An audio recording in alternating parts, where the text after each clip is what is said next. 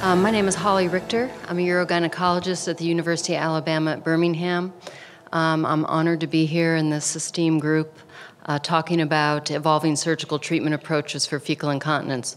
For those of you that did the workshop, I'm pretty much doing the same talk that I did before, mainly because we were uninformed on what exactly we were going to do for the workshop, for the roundtable, but I hope you stay anyway and listen again. You may think of something else to ask or think about.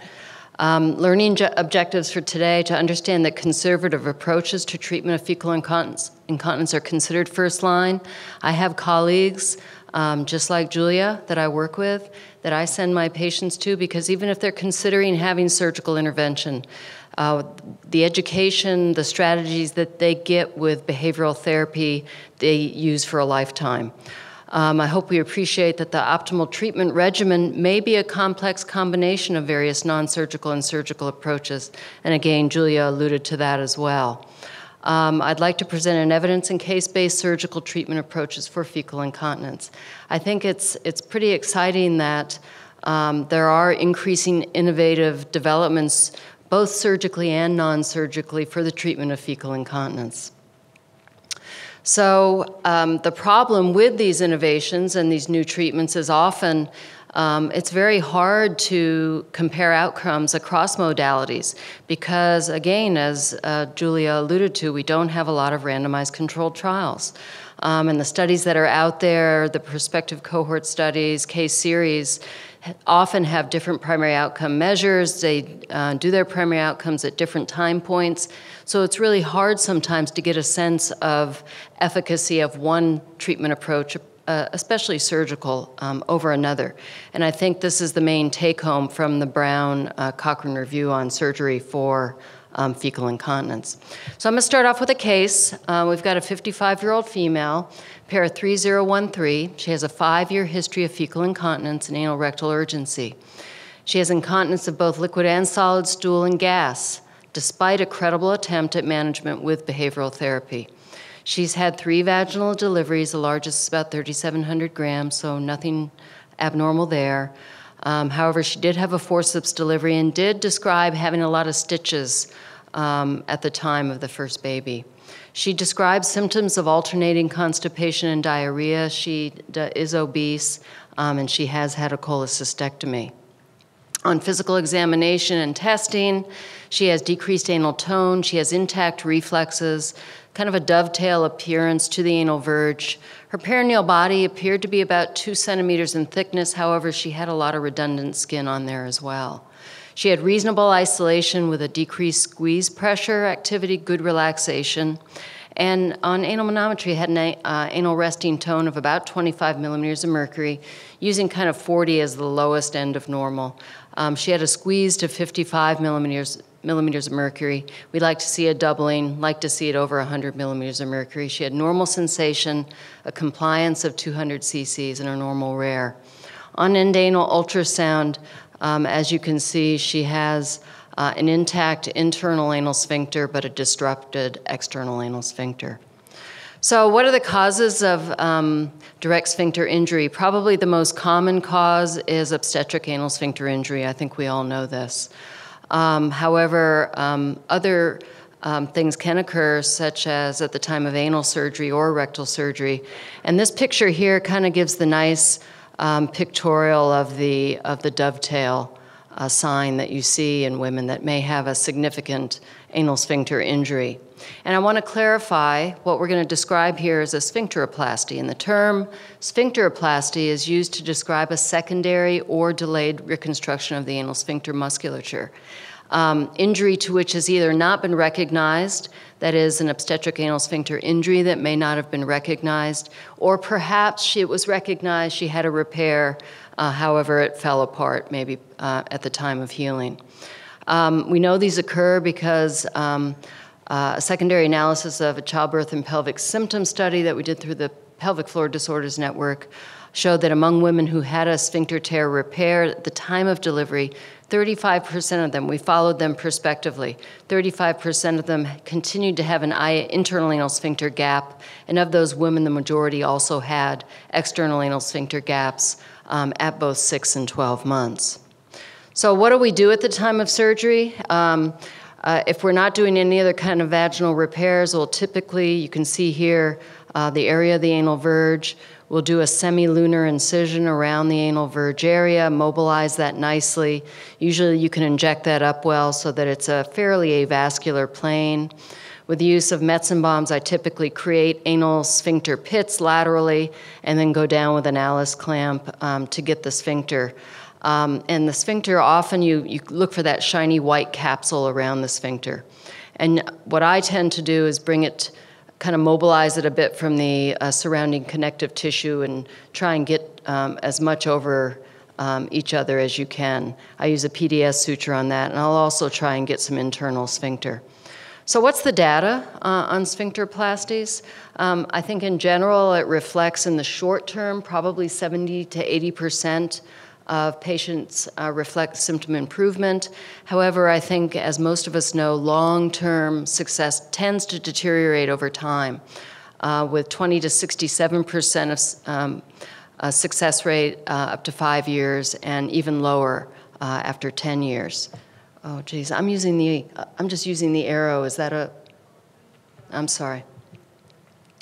So Glasgow and Lowry had a systematic review that was published in DCR in 2012, took 16 studies, put those patients together, had about 900 patients, and looked at outcome data. And good, how do you define good? It was different success, decrease in incontinence episodes, improvement on some type of subjective measure. All of these meant good.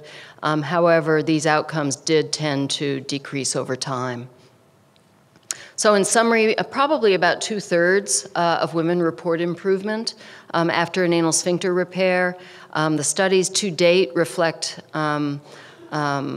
mainly recall type symptomatology.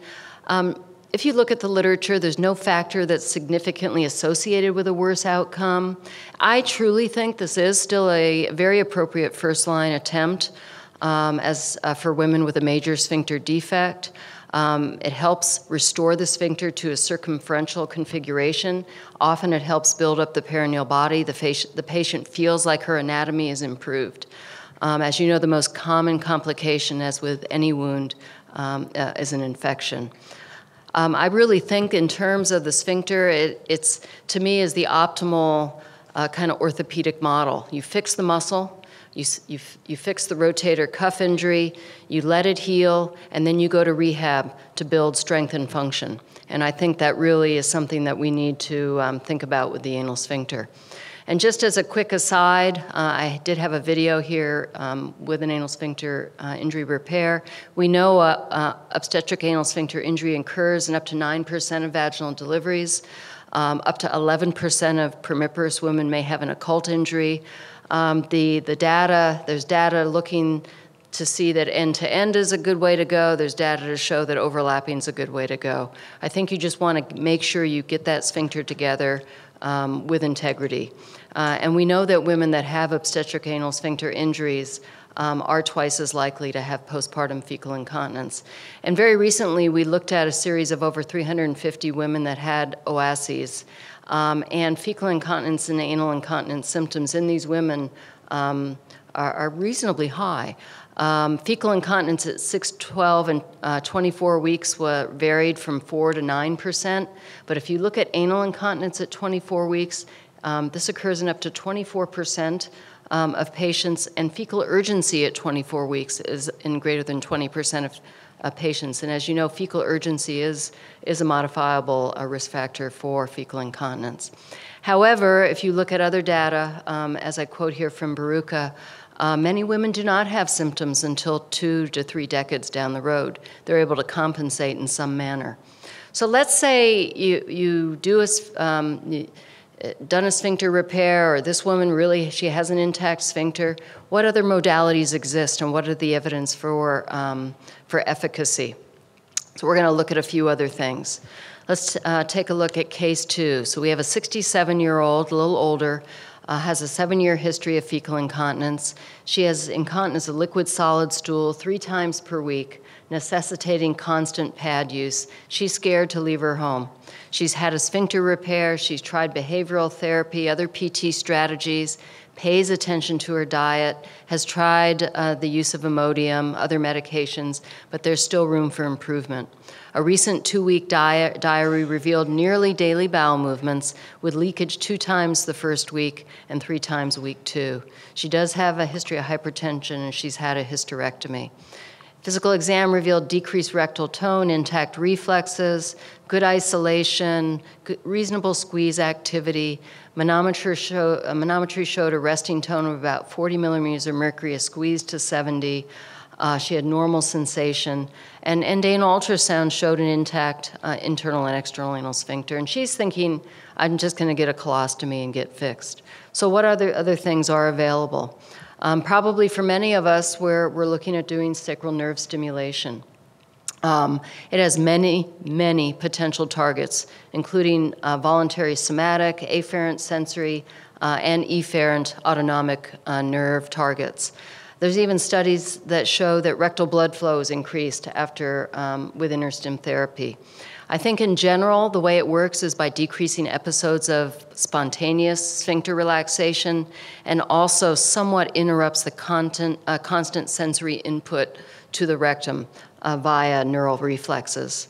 I would recommend actual staging in both stage 1 and stage 2. Take her to the OR, do it under fluoroscopic guidance, look for your bellows and your toe flicks. I usually do up to a month of a bowel diary ahead of time as well as post stage 1, and then stage 2 if they have a 50% reduction in fecal incontinence episodes. And just to summarize the data quickly, if you look at intent to treat type data, obviously that data really shows both short and long-term efficacy rates of about 50%. However, if you look at women that are successfully treated, so they're successfully implanted, rates are up in the 80% range from short, medium, and long-term. And in fact, sustained benefit has been documented up to 14 years out in greater than 80% of patients. As with all surgical approaches, there are adverse events we need to talk to our patients about. With sacral nerve stim, most of these occur within the first year of implantation, including device pain, paresthesias. Really, there's a lot less of this with the new techniques that we're using now, and infection rates are markedly reduced as compared to 20 years ago, down to about the less than 10% range. So what else do we have in our armamentarium? Anybody here do the artificial bowel sphincter?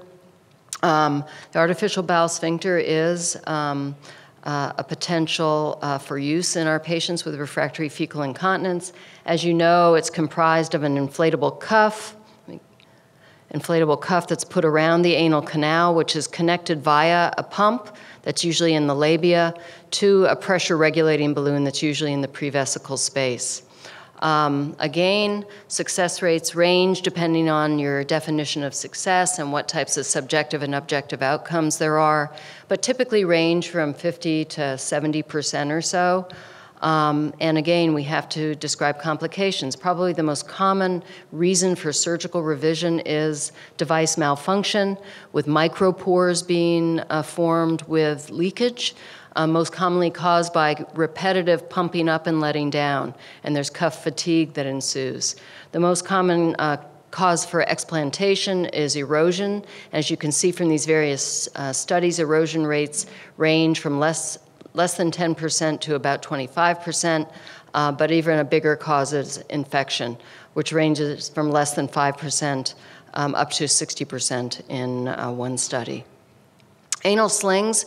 Dr. Zucchi reported on longer-term outcomes of anal slings. As you know, their development kind of followed a parallel course as slings that are used for urinary incontinence.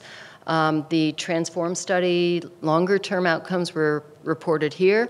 1-year outcomes were reported in March in the Society of Gynecologic Surgeons. This was a multi-center prospective study, single-arm, open-label. Primary outcome was a 50% reduction of incontinence episodes over 2 weeks. The N of this study was 152. Other important secondary outcomes included decrease in fecal incontinence days, urgency, symptom severity, quality of life. And the surgery, again, very kind of similar markings. If for those of you that may have used the old ProLift mesh kits, you mark over and down from the anal verge area. The sling fits up underneath the anus, kind of following the course of the puborectalis.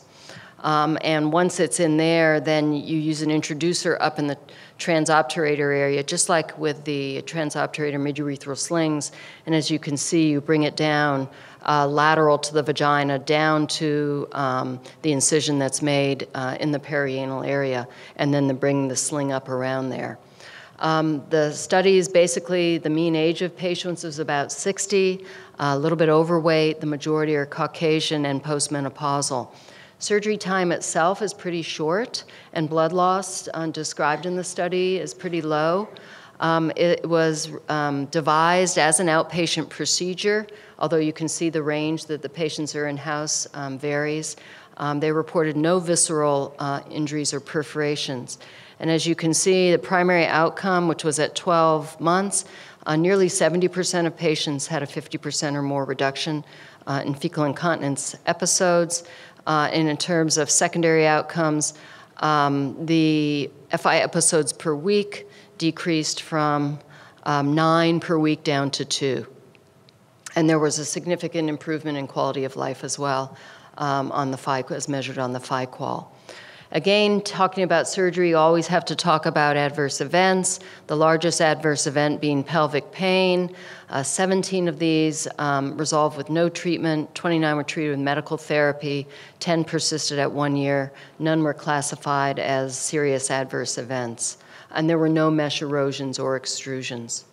So I'm going to finish up really quickly with a few other novel type treatments. Radiofrequency therapy is out there. This involves a 4-quadrant deployment of nickel titanium electrodes that go through the anorectal mucosa to the underlying muscle and connective tissue. And radiofrequency is used to get a temperature up to 65 to 85 degrees Celsius and essentially cooks the underlying connective tissue, causes denaturation and stricturing in this area. Very similar to the approach for gastroesophageal reflux. There is a long-term study, 5-year study, where the Wexner score was significantly improved. But as you can see, that N is of 19. And there are no comparative studies with this treatment modality. PTNS, well known to everybody, I think, in the room for refractory urgency urinary incontinence, is used in Europe for fecal incontinence, is not FDA approved in the US for fecal incontinence. Very similar to OAB, directed toward the same nerve roots as in OAB patients.